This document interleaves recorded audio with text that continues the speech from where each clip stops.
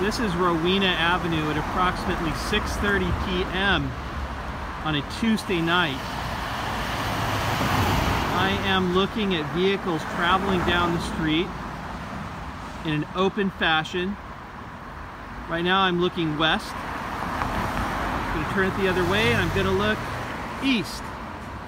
As you can see, there is hardly any congestion. I think that 6:30 p.m. midweek does qualify as rush hour time. Cars are moving freely. There shouldn't be any need whatsoever to add an extra lane to the road at this point in time.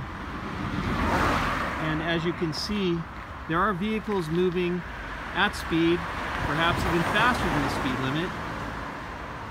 Large, open spaces without cars. I'm going to just pan around here, looking back toward Ivanhoe School. And it's a little bit difficult to cross the street right now, but I'm going to do it so I can get over to the school for an event being held at the school tonight, which is very interesting given that the roads are so wide open. So this is my second update. Thank you. Please tune in again.